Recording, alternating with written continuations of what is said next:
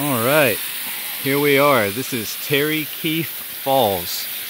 This is down in the Richland Creek Wilderness Area, and we're right down the road from Six Finger Falls and Falling Waterfalls, parked right along Falling Water Road.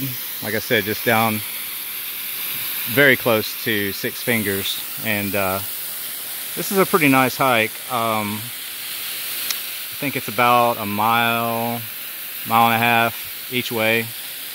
I'd have to check the All Trails app again to make sure about that, but man, that's a really pretty hike. It's a good trail, pretty clean. It's not difficult at all, and it's real pretty. There's lots and lots of ferns and greenery, and it's real colorful. And then you got really nice, kind of a really high kind of grotto waterfall here.